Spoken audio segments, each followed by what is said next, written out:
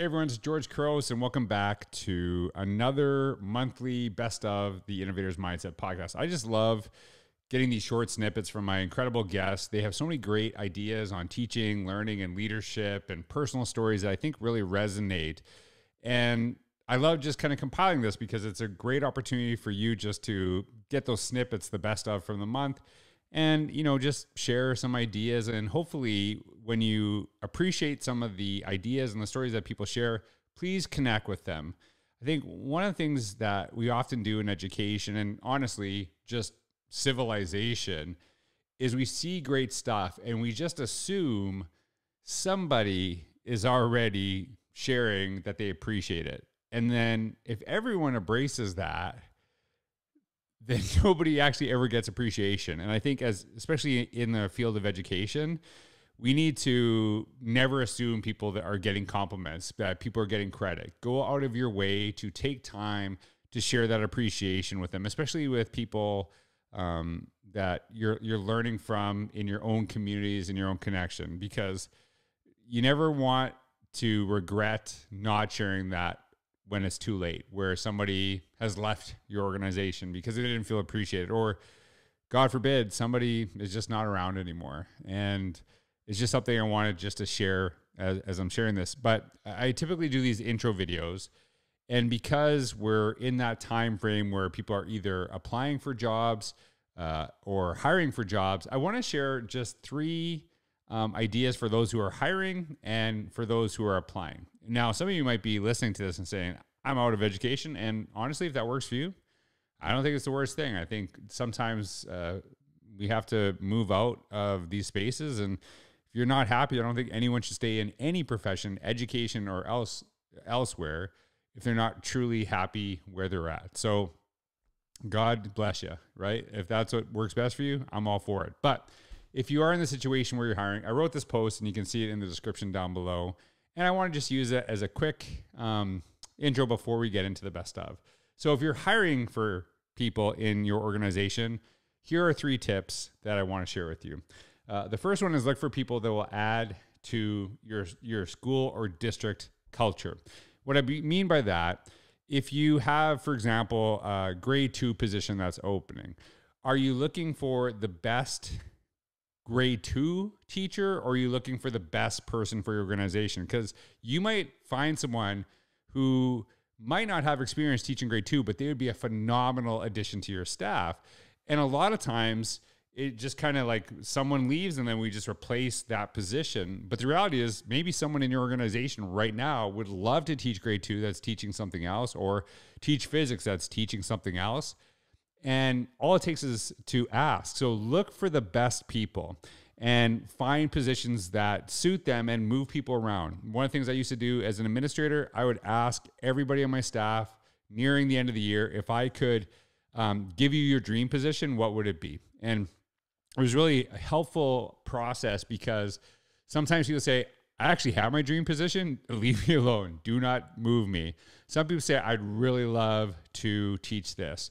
And you start to learn and, put people in positions where they feel they will thrive, and most likely they will.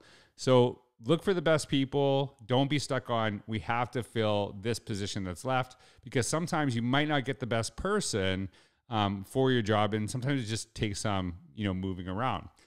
The second thing I want you to share if you're hiring is create a space where you bring out the best in the people that you're interviewing.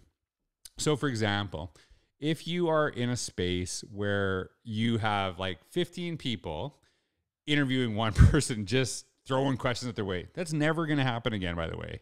That's not a realistic thing. One of the best interviews I had, it was a principal and vice principal, and they made it so conversational. They actually gave me a sheet of paper with, I think it was like 15 or 20 topics. And before I even got there, they said, hey, just look at this. Think of like 5 to 10 that you'd like to talk about, and just let's have a discussion. And it was really interesting because they really put me in a position where I could talk about what really my strengths were, what I was really passionate about. And I think, looking back at what I said for the first one, it was really interesting because they saw strengths that I had that maybe their school needed, but it was just conversational. It was weird. I remember like laughing and crying in that space because I felt so comfortable, and we want people to see themselves working with you, not where it's all stuffy and people don't feel comfortable. It's just a bad way to really kind of promote our own culture, and people that might not take your job, if that's the feeling you create with them, it's not great word of mouth for your organization. And so the third one I want to share with you if you're hiring is make every person better from the process, whether you hire them or not. And here's what I mean. Let's say you have one position, you interview 4 people. It is so weird to me that people will not get a job and not hired, and the person that interviewed them or the main person that won't talk to them. Sometimes they don't hear from anybody.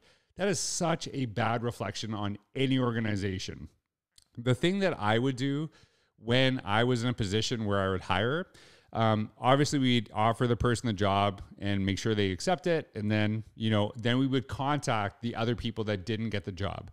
But I would give them feedback on their interview, because here is my thinking. They're going to be educators. They're going to be working in school somewhere. So I want to set them up in the best way possible.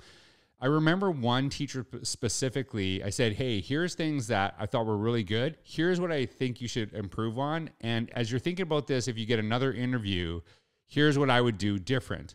And just kind of think about this. And it wasn't meant in a critical way. It was meant in a way of support. What was fascinating to me, we talked for about an hour. This is someone who I did not hire. And within about 2 weeks, she had contacted me and said, I got a job. And I'm going to tell you straight up, there's no way I would have ever got that job if you didn't actually give me feedback. And I used all that feedback in the way I presented myself and how I answered questions, and it really helped me. She contacted me years later, thanking me again because she had a job that she truly loved. And so when we're working with people, understand that every time you're going to somehow, that person is going to maybe work in your school, work in your district, work with maybe your own children. You want them to be the best they possibly can, whether you hire them in that moment or not. So just those 3 things, and I'll go through them really quickly again. Look for people to add to your school, district, or culture. Hire the best person. And then secondly, help bring out the best people in the interview process. And thirdly, make every person better from the process, whether you hire them or not. And now if you're interviewing for jobs, here's some quick tips that I shared. And again, all this, I'm just kind of reading the tips. I'm not even reading what I wrote, because I want to kind of see if I still think this is information that's relevant. But if you want to dig deeper, not only is this link available in the description down below, but there's links that if you're applying for jobs, hopefully they help you as well. The first thing I said is present yourself for the job that you want, not the job you have. And a lot of times people think about this as how we dress, and maybe that's part of it too, and whatever. Here's the advice I give you. So for example, I remember applying for an admin position, and my mentor, Kelly Wilkins, had said to me, when you're creating your resume, because you're applying for a leadership position, but currently you're a teacher, go find what the standards are for leadership in the school district. And what you need to do is actually share the information and the abilities that you have that are already meeting the leadership standard. Go through that process and look and say, hey, as a teacher, I'm already doing these things that you expect of your administrators. And so I looked at that and said, oh, I'm doing this here. I'm doing this here, how I communicate, how I connect. That was really helpful advice. And it actually helped me feel more comfortable applying. It wasn't, well, I've never done this job. How am I going to be successful? It was, oh, I actually do many of these things in my current job. And basically, I'm a no-brainer once you hire me, because I already do this stuff that you're saying is the expectation of the job. So look at what you're applying for, look what the standards are, what people expect, and actually, whether it's tailoring your interview, tailoring your resume, your portfolio, to show I'm already doing these things. Here's evidence in my current position why I'm ready for this next step. The second point I want to share is continuously focus on key points that bring out your best in the interview process. Here's what I mean by that. Think about 3 or 4 things that are your values and principles in education. So for example, one thing that is my central part is I truly believe how we connect in our classrooms, how we build relationships. That creates a culture where we can really push our students, push our colleagues, where they know they're supported. That is really foundational to me. So I ensure that somewhere when I have those 3 points, whether they're written down, whether they're memorized, that your question, I'm somehow getting back to it. Now, it seems like a little, political thing. Sometimes politicians, whatever question they ask, they're going to say their things. I guess maybe it is a little bit. But I think you want to make sure that the things that really bring out the best in you, you want them highlighted. Now, obviously, they have to be relevant, right, into what you're doing. But even just kind of having like, what are my biggest strengths? What are the things that I really want to bring to the table? Highlight them before you walk into an interview process, before you apply. Make sure people know that within the questions that you dare when you connect, right? The last one I want to share with you. And I wrote this: closed doors often present some of the best opportunities for the future if you're willing to embrace them. So I talked earlier about when you don't hire somebody, that you should still help them become better through the process. And this is something I really try to do as an administrator, but I think part of it was I did that because it was done to me when I was in education. I remember one of the first jobs I applied for, I was very new to the profession, hadn't had a job yet, and I wanted to grow and I wanted to get better. So I actually remember they didn't hire me, and they said, hey, you're a great candidate. And I was kind of like, whatever, and then you would have hired me. That's what I was thinking in my head, but I didn't say that because it probably would have looked really bad. So what I actually said in the process was like, hey, I appreciate the opportunity. It really matters to me. And I think those were, even when things don't go your way, how you present yourself. But about 1 to 2 weeks after the interview, I contacted the superintendent, because it was a superintendent who was actually doing the interview for this particular teaching job. I said, hey, is it possible that I can just have a conversation with you? Because I want to be better. I want to grow. And are there things in the interview that I actually could have done better? Is there advice you can give me? Because no matter where I go, I want to do a good job, and I want to grow. I want to get better. And simply making that call, he said, hey, I actually was just thinking about you. We've had this emergency position open up. Would you be willing to take it? I said, yeah, I would. I would love to. And his enthusiasm for my willingness to learn led me into that space. So take those opportunities when things don't go your way. How do you connect with the people after? How do you learn and grow? How do you take some of the misfortune that you have in that process to turn it into a learning experience where you become better, where it leads to another open door? So those are 3 points. I'll go through them really quick again. Present yourself for the job you want, not the job you have. Think about what they're expecting in that position and show how you're already doing it currently. The second is continuously focus on key points that bring out your best in the interview process. Really simple. Focus on what you're really good at, what you want to highlight. Have it written down. Lock it in your mind before you walk in the interview. Make sure it gets highlighted. And then the last one is that sometimes closed doors often present some of the best opportunities for the future if you're willing to brace them. Not everything's going to go your way. Some of the best opportunities I've ever had were because of jobs I didn't get. And whether it was for learning opportunities, I was actually just talking the other day about a job that I didn't get. And I was so upset. I thought my world was going to end. And now when I look back, I wouldn't be doing what I'm doing today if I would have got that job. And I love what I do. I feel truly blessed to be able to share, connect, and work with educators all over the world. And if I got that job that I was so destroyed that I didn't get, I would have never had that opportunity. So just some advice as you're hiring or looking for new opportunities. I hope it can help somebody. As I said, it's in the description down below. Now, enough of my blabbering. Let's get to some really amazing guests. Welcome back to another best of monthly edition of the Innovators Mindset podcast.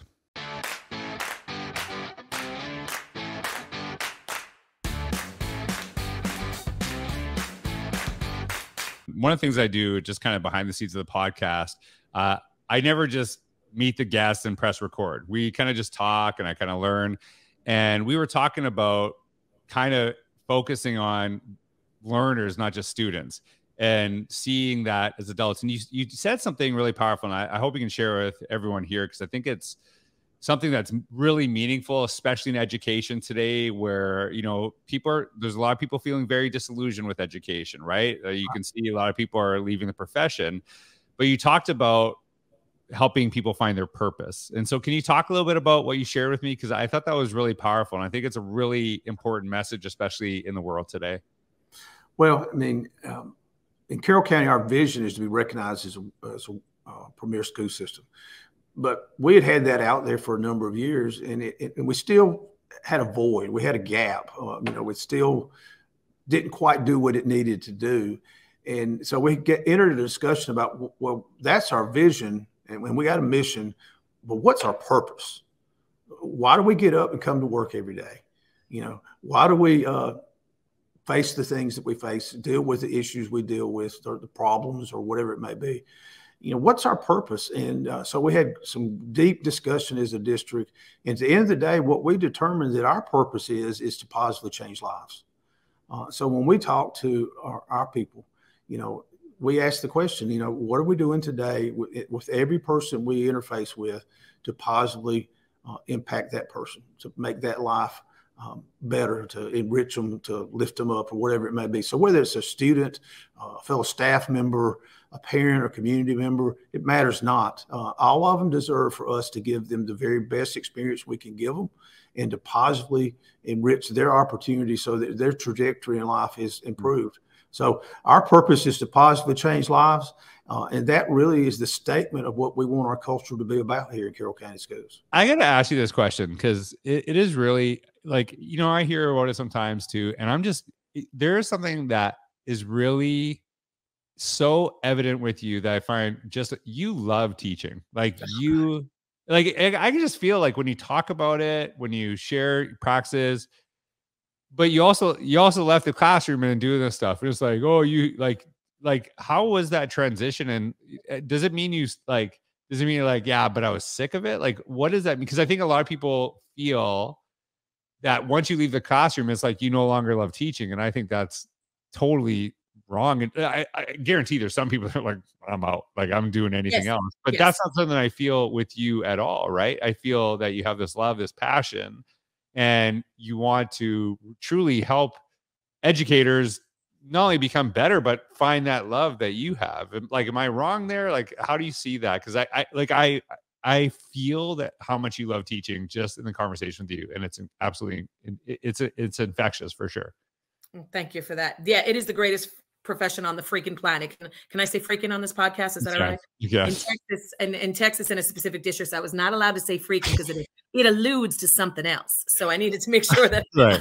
This was it. I got you. Yes, it is the greatest profession. And I know that we're going through a lot, but as a teacher right now in public education, any education at this point, but yeah, the passion to be in front of children. I will get a little verklempt, so talk amongst yourselves, but I do get a little emotional about it because I love this profession so much.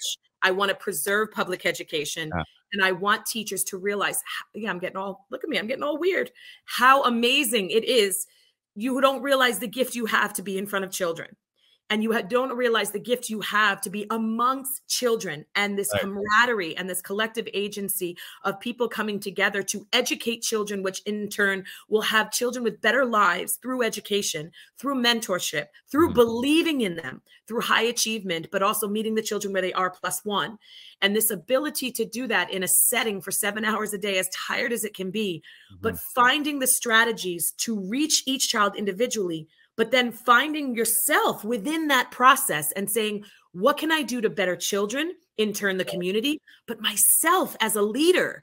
That's what it is. And then to make that decision to leave was simply because people kept on saying, the impact you make 120 kids every year for the past 15, 16 years is great.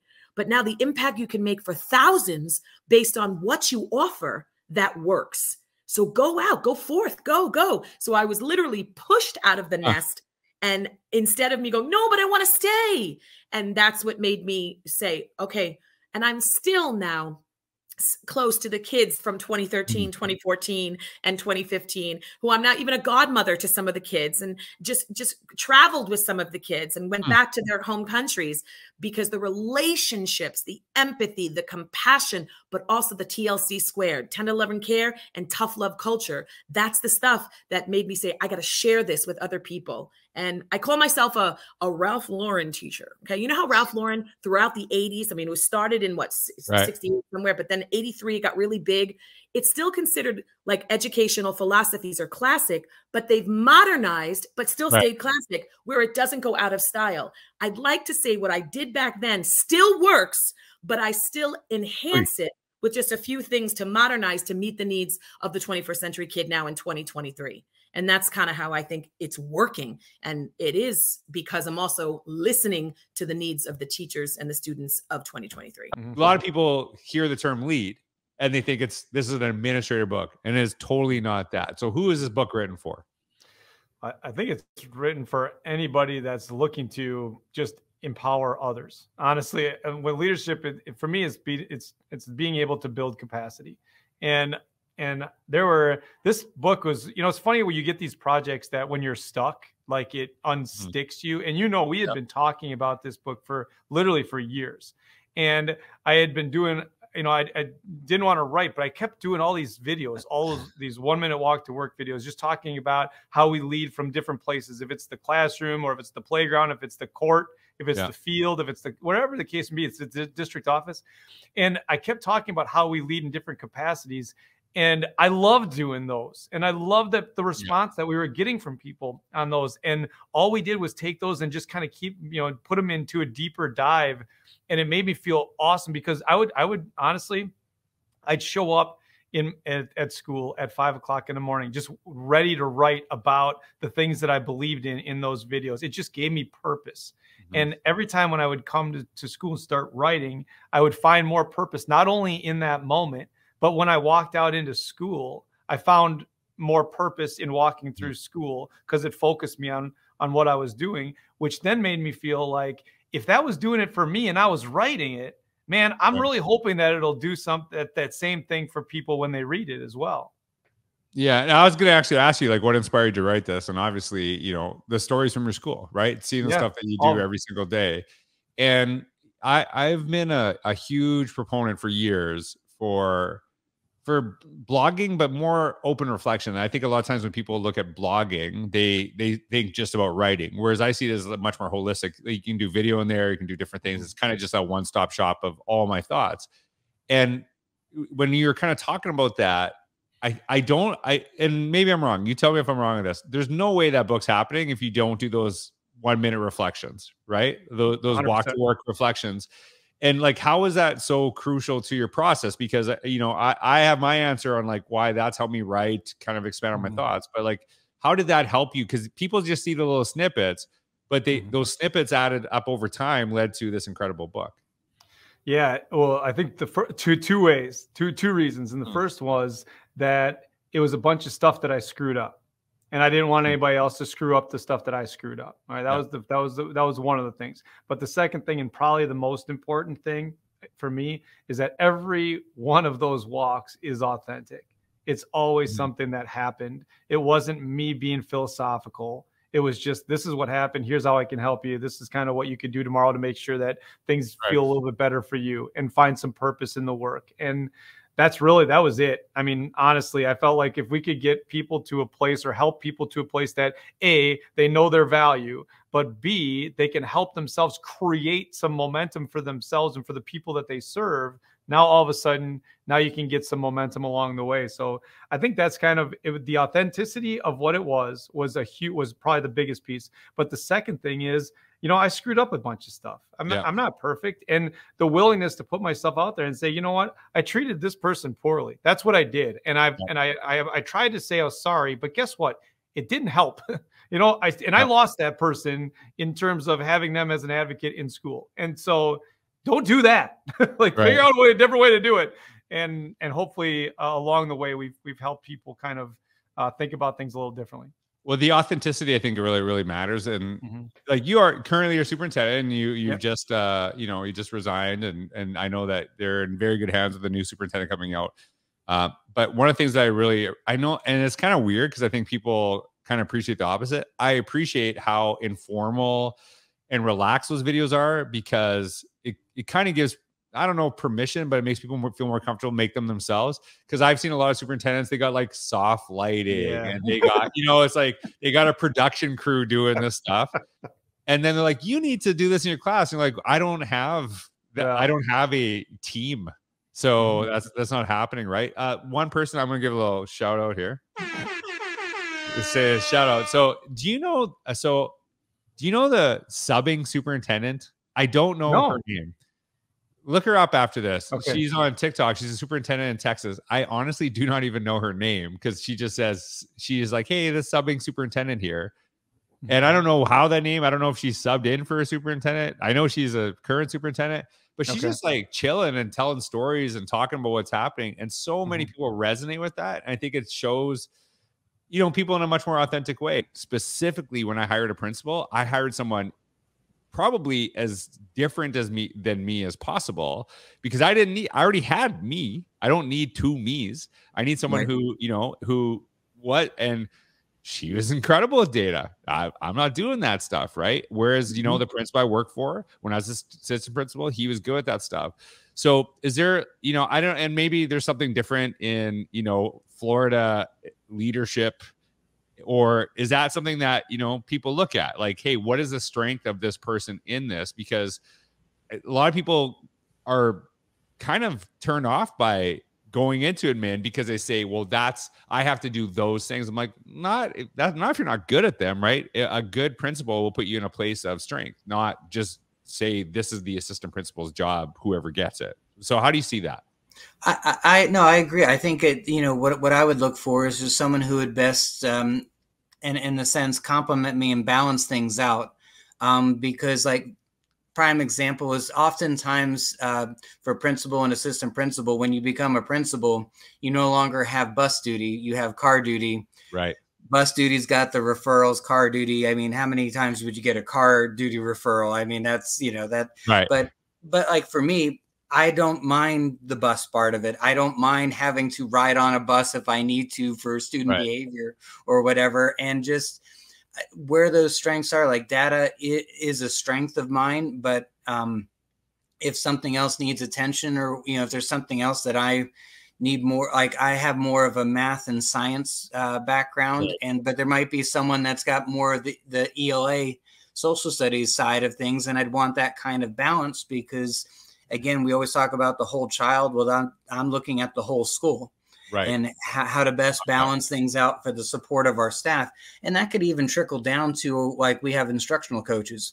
We could have someone, oversee math and someone oversee language arts, and be able to tap into the strengths. Our county uses the Clifton Strength Finder, and we have like our top 5. And I mean, I'm one that would always want to see, even within our PLCs, within our grade levels, or even within our leadership team, what are our strengths? What are our top 5 strengths? And because again, that should really balance each other out, because everybody, if they're all in one side of things, you're never going to, you want that kind of, I'm not going to say conflict, but you want that discussion. You want to make sure all sides are considered, and you're not going to have that if you hire in a way where it's going to just complement things or do things that you're already good at doing. It's got to be that, more of a balance. So that's what I would look for. And everyone who's listening, if you're assistant principal right now, if you're a principal, if you're wanting to go in those roles, I've actually listed, there's a link to an article called 4 Attributes of a Great Assistant Principal. I just pulled it up while I was listening to Dan, and he knocked off some of the things that I talked about several years ago. So I'm excited. If people are interested in reading that, check it out down below. The last lesson I want to share with you, and this is one that I've kind of re-embraced, is, and I used to do this a lot more than I have in the past couple of years, but I've started to do it again, is to advocate for yourself. And what do I mean by that? When I first moved to Parkland School Division, that's the last school division I worked with on contract for a long period of time. That's where I became a teacher, or I didn't become, that's where I started teaching. And then I became a vice principal and I was principal, and I worked in central office. I had a really great time there. There's a lot of great people that I've met and I'm still connected with through that time. And on my very first day, I remember they had welcome new teachers. And it was really an incredible experience because when they were welcoming these new teachers, the superintendents were there. And like, not just the superintendent, but there's like associate superintendents, deputy superintendents, all these people. And I really appreciated that because I had spent several years in another school district. I never met the superintendent ever. They would not know me from a hole in the ground. Yet on my very first day at this school division, I met the superintendent and I met all the associate superintendents, which was incredible to me. It was just tells you something about the culture of that place and why it really matters. And so there was one associate superintendent, and I kind of got the feeling that he was doing stuff with technology integration, things like this. And I was on a temporary contract. And I remember saying, I kind of pulled him aside. I said, hey, can I talk to you for a second? He said, absolutely. I said, hey, I know that you're doing a lot of technology stuff. Just so you know, I actually did a lot of stuff with technology integration in my last school district. And if there's any way that I can help you, if there's any services I could provide to the school division outside of my role as a teacher, I would love to do that. So please keep me in mind because I would love to kind of help if you need me to volunteer, to lead some sessions, things like that. And I think he was kind of shocked that I just went on my way and like basically, offered up my time. But I had committed that when I went there, that I was going to recreate myself. And I think every time we have a new opportunity, we have an opportunity to recreate who we are, which kind of I'm talking about, to be honest with you, as I'm listening to myself.